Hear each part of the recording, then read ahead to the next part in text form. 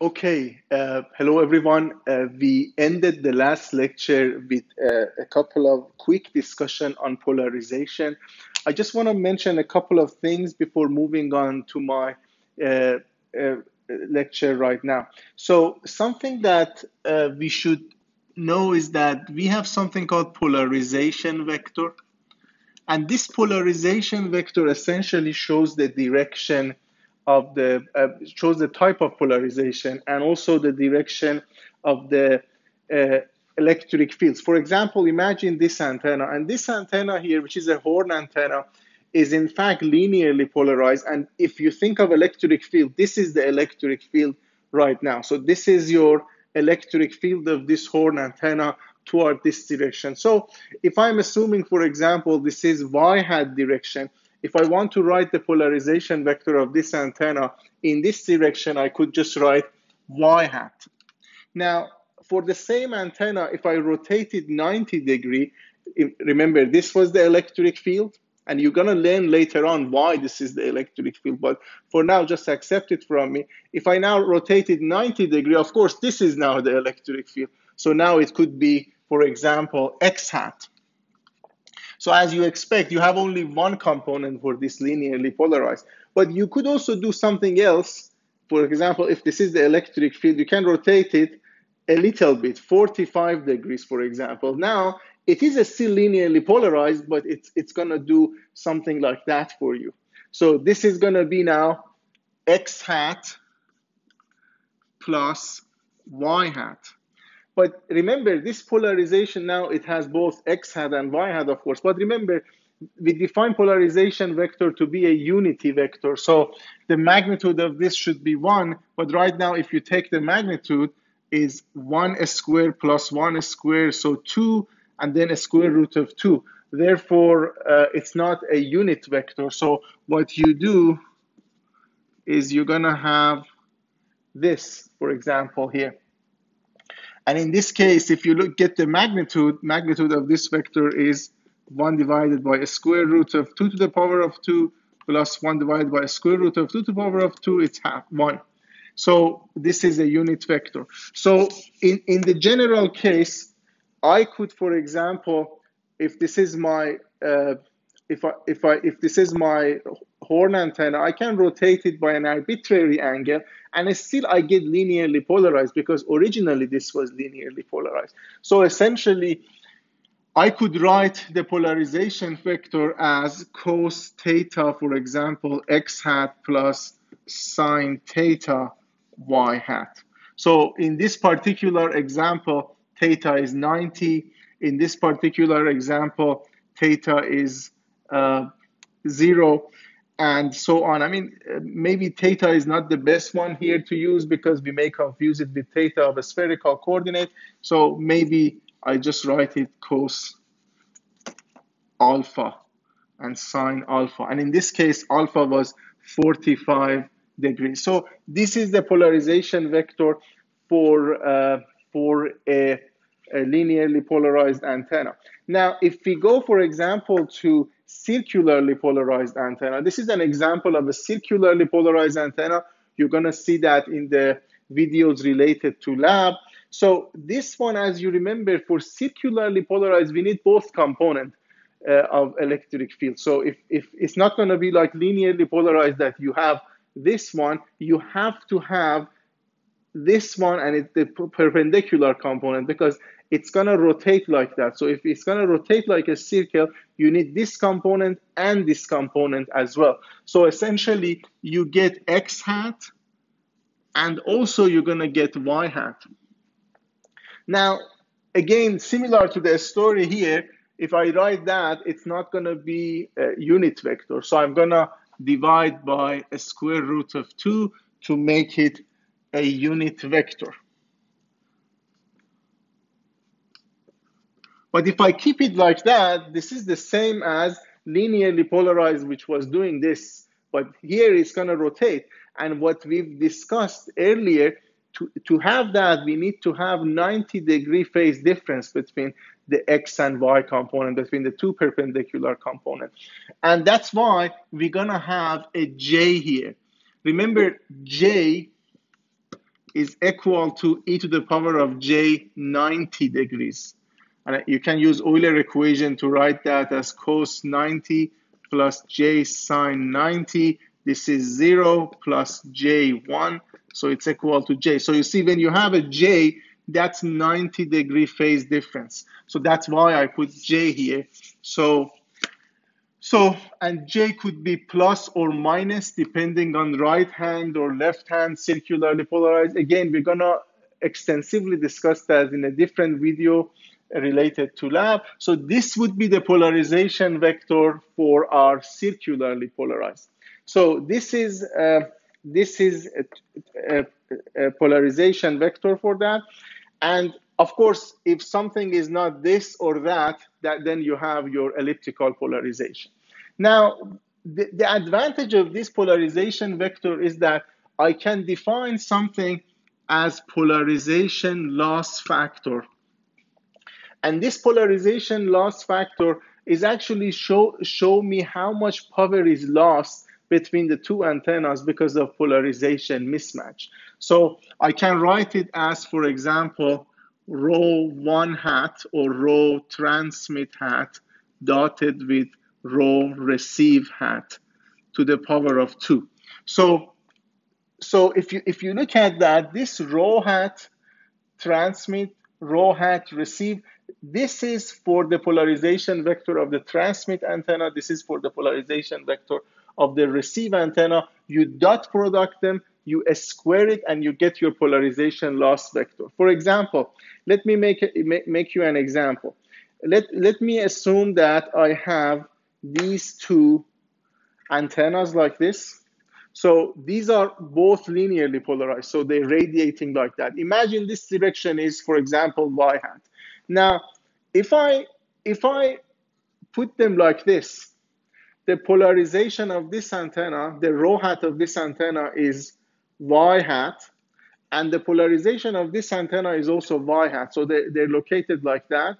So both of them expecting y hat. So if I calculate the polarization loss factor for this configuration, what I'm going to have would be y hat dotted with y hat to the power of 2. And you know that if you dot product two identical vector, you got 1. So this is 1. So this essentially means you're not going to have any loss due to polarization mismatch, because essentially it's polarization match. Now, if you keep one of them like this, so if you keep one of them like this, so this would be y hat for this one. So I'm just going to keep repeating y hat. But then the other one, instead of keeping it identical, you're going to rotate it 90 degrees. So this antenna was originally y hat, but when you rotate it 90 degrees, now it becomes x hat. So now this was the first case. Now you rotate it 90 degrees. So in this case, this becomes x hat, y hat dotted x hat to the power of 2. This becomes 0. So that essentially means even if you do a perfect job in everything else, as soon as you have the polarization like this, theoretically you assume you get nothing. In the lab, you see that we have something called cross polarization, which is going to be essentially reception in this case, which might not be ideally 0. You could have some values, but that's for the lab to see. But here, theoretically, this would be essentially 0 reception, or in practice, a very small reception. So that's the problem essentially with linearly polarized antenna. But now let's assume that I'm gonna change my problem. So I'm gonna use this helical antenna, and I have this one too. So this is now linearly polarized. This is circularly polarized. Now, when this is circularly polarized, this is linearly polarized. Let's see what's gonna happen in general. So I'm assuming that I'm rotating this. It could be any direction. So let's assume I'm rotating it by alpha. So instead of writing the polarization of that as y hat or x hat, I'm going to write it as the most general form of this, which is this one, which in this case, this antenna can have any orientation. And with this antenna, that would be the polarization. So essentially, I'm going to use these two to find the polarization loss factor. So let's do that and see what I'm going to get. Okay, so what I need to do, I need to dot product 1 divided by square root of 2x hat plus minus, it could be right hand or left hand circularly polarized, dotted with this, which is cos alpha x hat plus sine alpha y hat to the power of 2. Now, if you dot product two vectors, x component would be multiplied together. So I'm going to get 1 square root of 2 times cos alpha. So that would be x times x. And then y hat times y hat, I'm going to get plus minus j, 1 divided by a square root of 2 sine alpha. So I need to take magnitude of that. So it's a complex number. If you take the magnitude of a complex number, and this is magnitude a square, that would be real part square plus imaginary part square. So that's going to give me half of cos 2 alpha plus half of sine 2 alpha. So this is the real part, this is the imaginary part. So real part square, imaginary part square. We know that cos square plus sine square is 1, so the final result is half. And this is a very impressive result. So that essentially means the meaning of this result, which is very important, is that if you rotate this antenna like that, in terms of polarization mismatch, there is no effect. You're always going to receive half of the power. So half of the power you're losing in this case, but you always making sure that you receive half of the power. In the previous case, when you had linear to linear polarization, you may completely lose the signal. But here, you can make sure that it's always half independent of this alpha angle. So in situations that this might change, that would be a good design to have, for example, one of them circularly polarized, the other one linearly polarized, right? And that would be, for example, the case for GPS antennas, GPS communication. So this is something that's interesting, and you may want to represent a PLF in dB. So remember, PLF is a power, so you need to take the 10 log. And you can realize its power because these rho hat is the direction essentially with the electric field. So you essentially square it, so you end up with power. Remember, electric field is square. So if you want to have it in dB, you take 10 log base 10 of half, and it becomes minus 3 dB. So that's your polarization loss factor in this case. Now, this is something interesting, and in fact, this observation that this angle doesn't appear here, it would be completely canceled. It's a method that people use to figure out if an antenna is circularly polarized or not. So from the measurement point of view, you can use this method to understand the polarization of an antenna. Imagine you have an antenna, you don't know its polarization.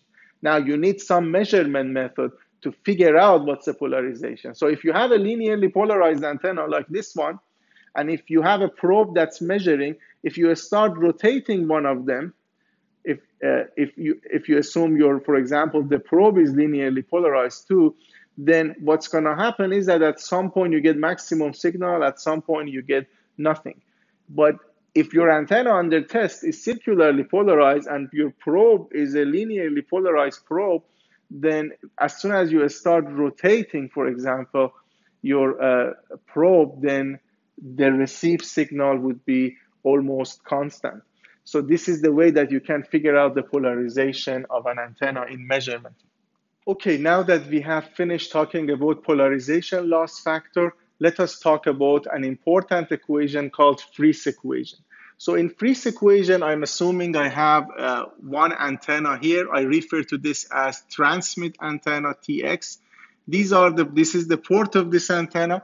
So when it comes to port, imagine if this is my antenna, then I have a port right here. That's the port of the antenna where I can feed the antenna from here. For example, this is a coaxial cable port. Here I'm showing it with two wires, but essentially in most cases it's going to be a coaxial cable port. So that's the port of the antenna, and I'm connecting a source to this. So this is, and the source provides the power PT. I have a check mark here. That means I know my PT, but how much source is providing power for me. Remember, this is not P radiated because it still needs to go through the antenna. And then on the other side, I have my receive antenna. And this is the port of the receive antenna, and then it goes to a load ZL, and this is my unknown. P received is my unknown. So this equation connects this PT to PR, and it's very critical equation with only one limitation, which is not really limitation. You just need to be aware of that the distance between the two antennas, for example, from here to here, which let's call it R, this R needs to belong in the far field zone. So this is not for the near field. So R belongs to the far field zone. So R needs to satisfy the far field criteria. So this is the only thing you need to be aware of, really. After that, you can just use this. So now let's start and try to understand how we can connect these two, and that would be our Friis equation. So let me start by saying that first this PT needs to enter antenna, but then if it wants to enter antenna, there is a reflection coefficient right here. And let's call this reflection coefficient gamma T. So there is a reflection coefficient. If it's zero, then it's fantastic. There is no reflection. The power is going to go through. But if there is gamma T here, gamma square will reflect back. Remember, gamma is the ratio of voltages. So gamma square would be power, voltage square. So gamma square will reflect back. So 1 minus gamma square will go in. So PT times gamma square would be reflection, but I don't want reflection, I want transmission. So 1 minus gamma T square is gonna go through. So now I'm here. So I've already entered the antenna with this amount of power. If gamma reflection is zero, the power that antenna accepts is essentially PT. Now, this power is going to go through the antenna, and then it's going to experience the loss of the antenna. So the antenna may have some loss. So to take into account the power that you have here, and that's going to be some loss because of dielectric and metallic structure, you need to multiply that by the efficiency of the antenna, radiation efficiency of the antenna. That's going to take into account the losses within the antenna structure. So now this power is now you can radiate it because you take into account the mismatch, you take into account the loss within the antenna. So this is now the power that's going to be radiated. Now, when the power is going to be radiated for a second, let's assume that the antenna is an isotropic antenna. Then what would be your power density? You have a total power. Isotropic antenna says let's distribute it isotropically on a sphere. So essentially you have a spherical wavefront. Everywhere on the spherical wavefront you have the same power density. So you essentially distribute this power on a spherical domain. So 4 pi r squared is the area of a sphere. So if you have an isotropic source like that, and I give you P power, then the density of the power density would be P divided by the area of this sphere, which is 4 pi r squared. So this is the same thing. I give you this much total power right after the aperture of the antenna, and now I tell you, okay, radiated isotropically. So you distribute it equally over the surface of the sphere, which would be 4 pi r squared. So this is assuming that the antenna is isotropic. But we know our antenna is not isotropic. Our antenna is, in fact, has a directivity, because that's the whole point of antenna. An isotropic source does not exist. So to convert this power density to the power density of an actual antenna, you need to multiply it with the directivity of your antenna. And I'm going to show it with d subscript t to say, okay, this is my transmit.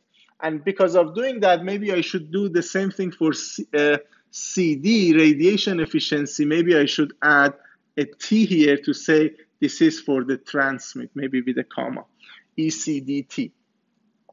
So this is the directivity. If you multiply the directivity of this antenna with the power density of an equivalent isotropic source, then you get the power density of this actual antenna. But you want to understand the power density as it relates to the receiving antenna. So directivity itself is a function of angle, theta and phi.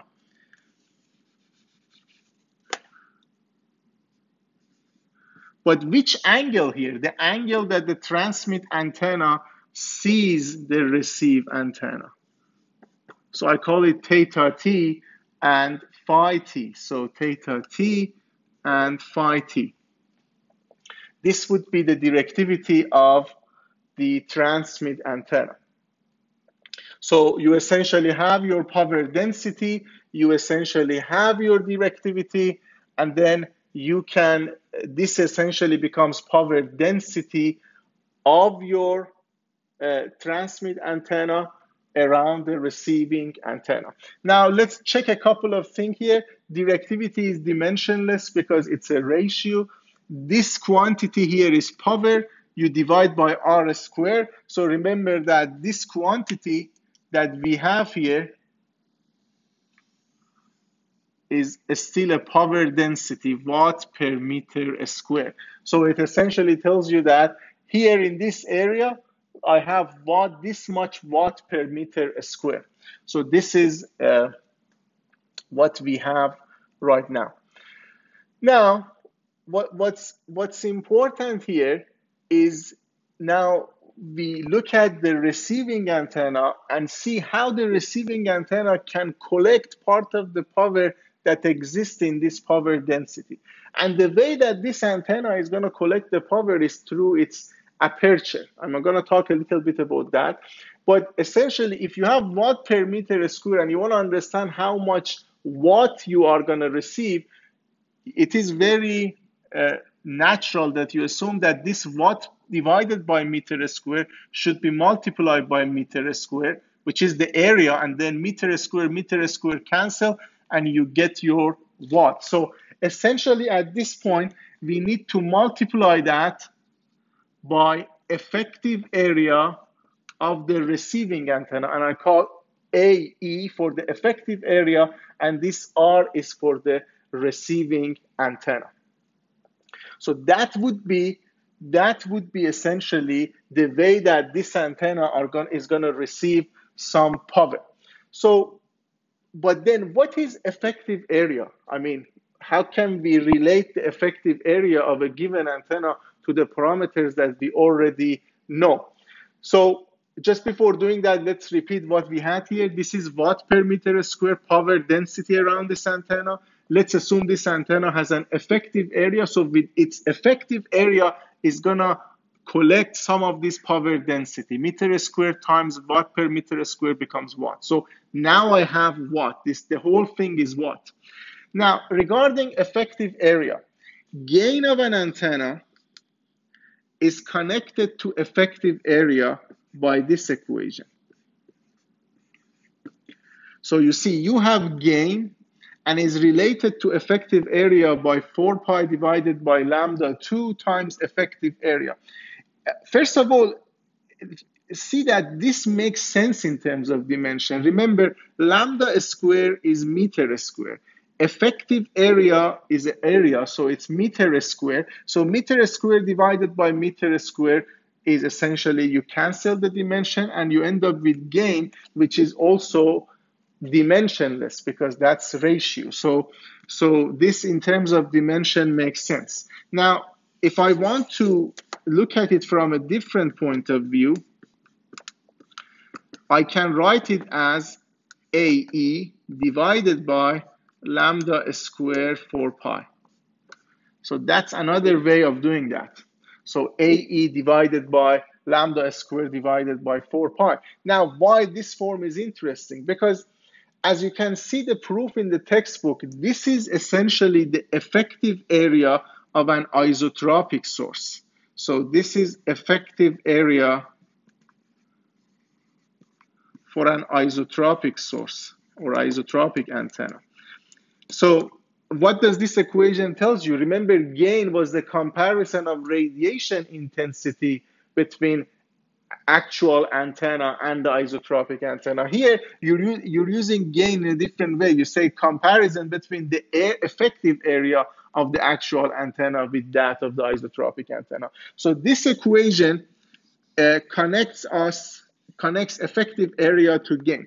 Now, you might get a little bit confused that why I talk about effective area, why I don't say just area or physical area. I'm going to explain that later in the course, but let me make you an example to understand it.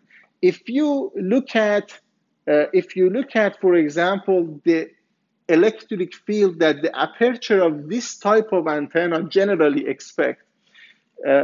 For example, at the aperture of this type of antenna, we usually have the antenna usually expect electric field in this form.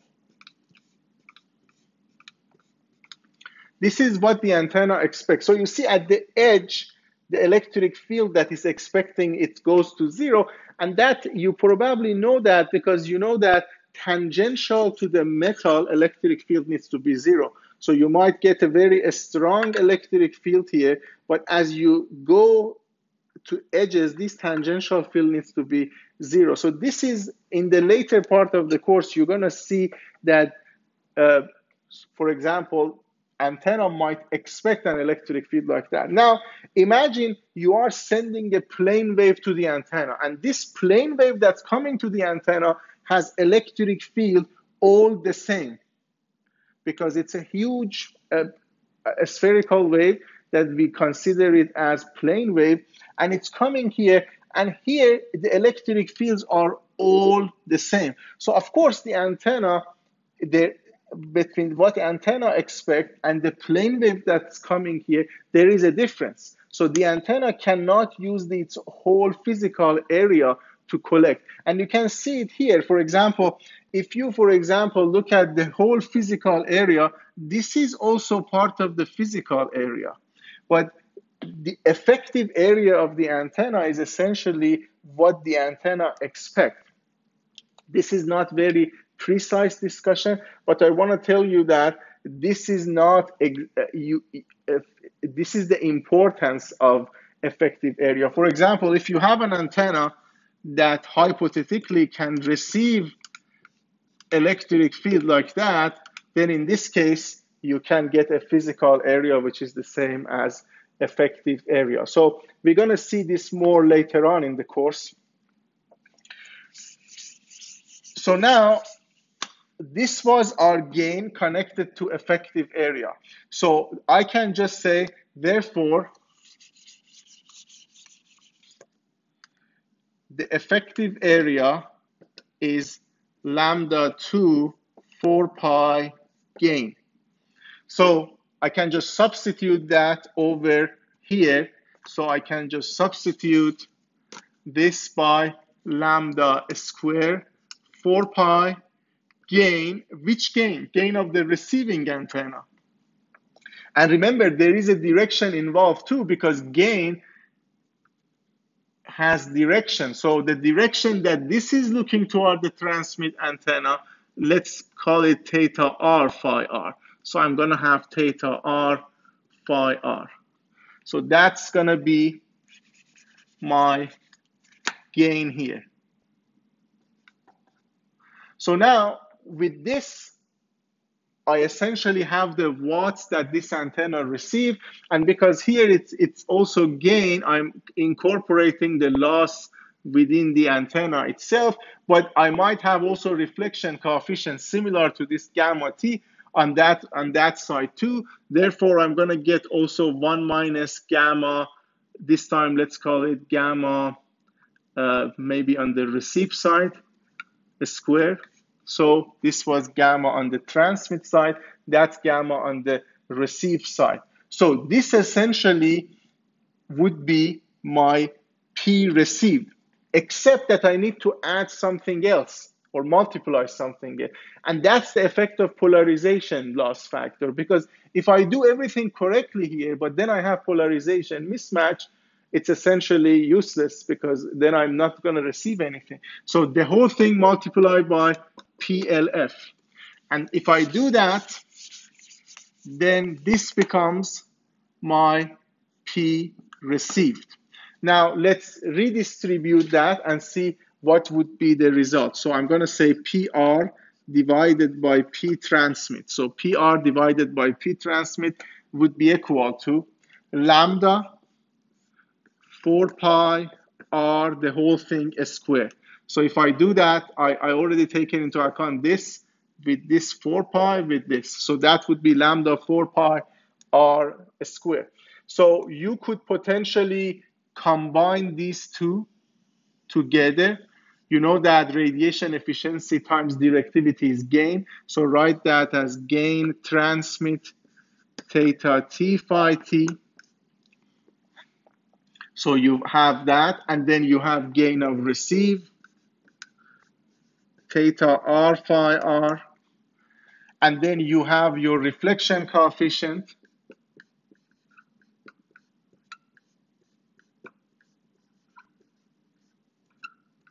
and then PLF. So that would be your Friis equation. Now, if you do a good job in design, usually reflection coefficients are small. So these would, reflection coefficient is small, so you may ignore this. If the reflection coefficient is small, you may ignore this. If you make sure that you have polarization match, this is close to 1, you can ignore this. So these becomes the very important part of your equation, of your Friis equation. Now, what's very important here is that, first of all, as you see, the power drops by 1 divided by r squared. So that's something very important. Power drops by 1 divided by r squared. The other thing is that, remember, lambda is CF. So lambda is CF. So if you substitute CF for lambda here, then you're going to see that because F is going to go to the denominator and there is a square here, then you can see that power drop. So I can just say power drop with distance is 1 divided by r squared, and also is related to 1 divided by F squared, because if you substitute lambda CF. Now, this is very important. This tells you that if you go to very high frequency, then this factor is going to be more important. You're going to lose your signal faster. If you go to higher distance, you're going to lose your power faster, but with the coefficient of 1 divided by r squared. So if you want to use, for example, a very high frequency, 100 gigahertz, so this is going to be very bad in terms of power drop. Then you have to compensate that for very large gain. So you see, if you go to higher frequency, then you need larger gain. If you want to go to larger distance, you need larger gain to compensate for that, to get some PR that's detectable by on the receive side. So this is the very important trade-off. Frequency increases or distance increases, power drops with these things. So if you, for example, work at 1 gigahertz and now all of a sudden go to 10 gigahertz, if you keep everything the same, then because of this 1 divided by F2, the power that you're going to receive in this case would be 100 times smaller than this case. because you have 1 divided by 10 to the power of 2. This one is 1 divided 1 by 1 divided to the power of 2. Therefore, if you go to this frequency, then you need to use a larger gain value to compensate for that, and the same thing for distance. So I hope that this is now clear for you. Okay, so one thing that I want to emphasize here, and I feel that that's important, is that this term here, so this term, let me change my marker. So this term that we have here is called free space loss factor. So let me write it. So they call it usually free space loss factor, and it's lambda divided by 4 pi r squared. And because most of the time we may talk about frequency, you may substitute lambda by c divided by f. So you have this as your free space loss factor. Now, I want you to pay attention to the term loss.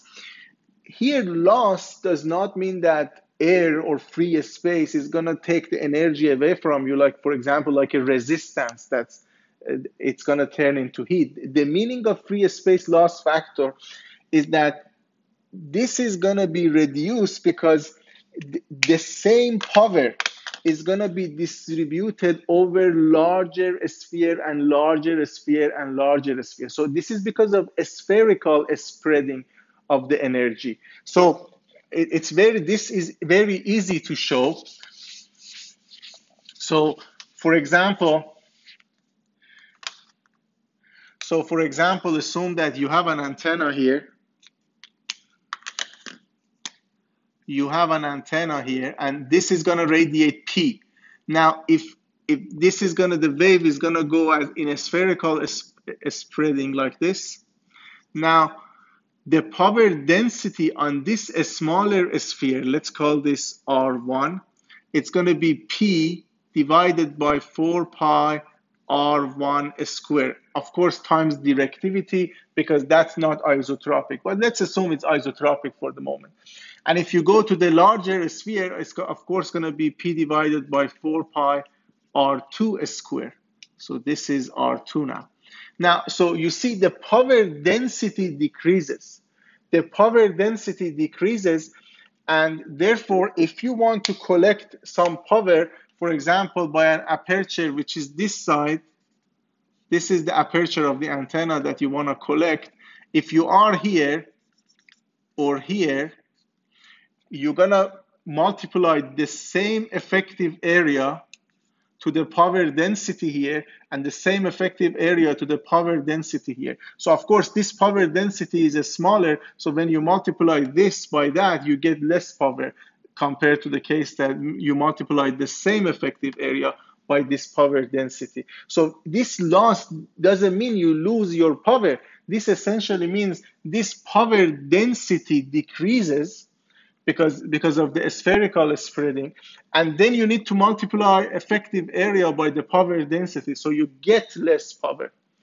So that's so you need to be careful with this loss here and to understand it carefully. So this is because of a spherical spreading of the energy.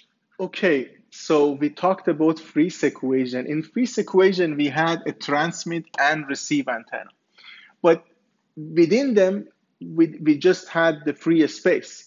But here we go to a different equation, radar range equation.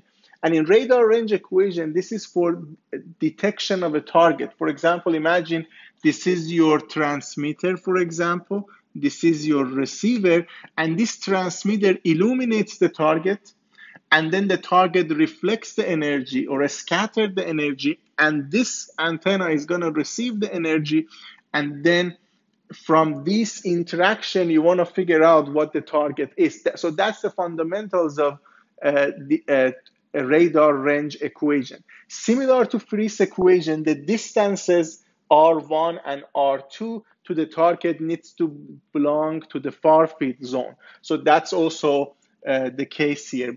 Remember, because we're using gain, directivity, and things like that, and all of these are far field quantities. So this is very important for detection, and it has several applications. So it's good to know the equations for this case too. Now let's start again by assuming that the source gonna provide power T. So this is gonna be power T. So this is gonna be power T, but then you're gonna have some reflection coefficient here. So when it goes, the power goes through the antenna, it's not gonna be PT, it's gonna be PT1 minus gamma T squared. So that's going to be the power that is made it to the antenna. Then it's going to experience some loss within the antenna structure. So it's going to be multiplied by CD, which is the efficiency of the antenna. Which antenna? Transmit antenna. Now we are at the aperture of the antenna, so we're going to free space. So now I'm assuming that this antenna radiates isotropically. So if it radiates isotropically, it gets this power and distributed equally over the surface of a sphere. Because I'm considering the distance R1, I'm going to have 4 pi R1 squared. So remember, this is now watt per meter squared, assuming that it's isotropic. But I know my antenna is not isotropic, so I'm going to multiply it by its directivity of the transmit at the angle theta t phi t. So I'm assuming that this is the target with angle theta t and phi t, t for transmit. So remember, I don't need to multiply by gain because I'm already outside the antenna. So I've already taken into account the loss within the antenna, and it's actually here. So this times that is my gain. So this is going to be the power density. This is still the power density that's going to hit the target. Now, when the target is illuminated by this, then target is going to reflect back the power. Okay, so far we know that this is the power density of the power density that's illuminating the target. So now target is going to scatter this power. And the way that the scattering signature of the target is often defined is by its radar cross section. So this is a quantity that can be measured for different targets. So radar cross section is in meter square, also defined, also known as echo area. So and you may call it RCS, radar cross section. So this essentially can be measured for different targets. And the way that the definition works is that when you are using this radar cross section sigma in the equation, you're gonna assume that this is gonna scatter the object, the power isotropically. So now, so if this is the power density illuminating the target, the total power scattered by the target would be this power density times sigma, meter square. So meter square times watt per meter square would be watt. So let me write it down below so that we have more space. I'm just gonna repeat what we have.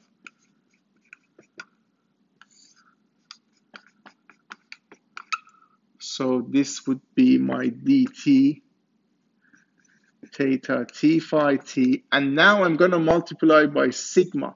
So this is now going to be watt. Now this is going to, now what would be the power density? Remember I mentioned about isotropical scattering. So I'm going to have 4 pi r squared, which r, because I'm considering my receive antenna, I'm just going to write r2 because this is going to be the power density right here. So now again, this is back to power density. Remember, when I multiply by sigma, it becomes watt. Then I divide it again by 4 pi r squared, the area of the sphere that's emanating from the target. So that would be 4 pi r2 squared. Now, this is power density, watt per meter squared. Now, this antenna needs to receive that. How does the antenna receive it? the antenna is going to receive it by its effective area, so the effective area of the receiving antenna. I want to remind you that we wrote gain is 4 pi lambda square effective area. So instead of effective area, I'm going to write it based on the gain of the receiving antenna. So I'm going to substitute the effective area by lambda 2 4 pi gain of the receiving antenna at the angle that it's looking. Let's call it theta r phi r. So now this is going to be the power, the total power here. And because it's gain, it's already taken into account the loss within the antenna, but you might have also some reflection.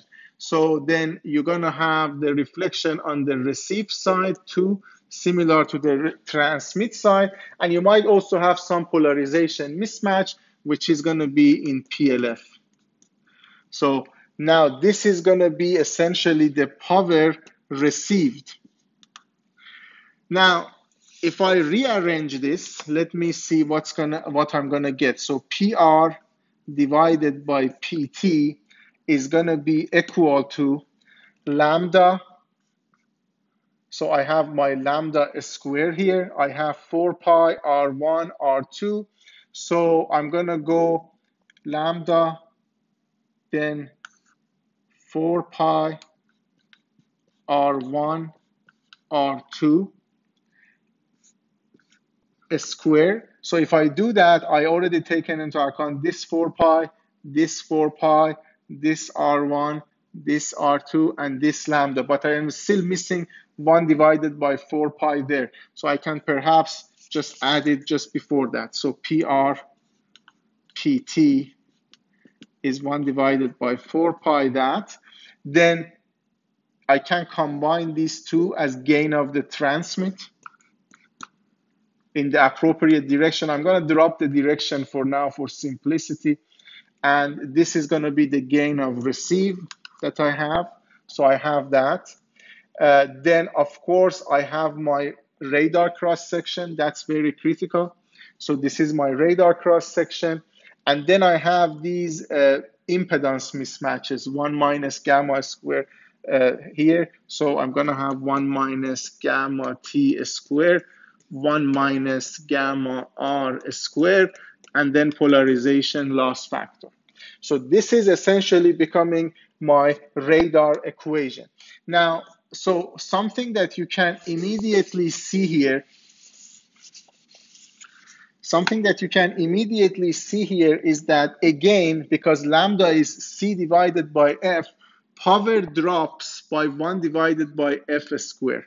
So essentially, this is C divided by F. This is a square. So power drop by 1 divided by F squared. So when you have you're using higher frequency, the receive power could be less. So you need to compensate it with more gain. So the antenna should be more directive. The other thing that you see that if the target is very small in terms of radar cross section, sigma can be very tiny. So if sigma is very tiny, the received power would be very tiny. So you may not be able to actually detect the target if sigma is so tiny. So again, to compensate for that, you need to have larger gain. The other thing that you might see here is that in some system design, they use the same antenna for both transmit and receive. And those systems are called monostatic.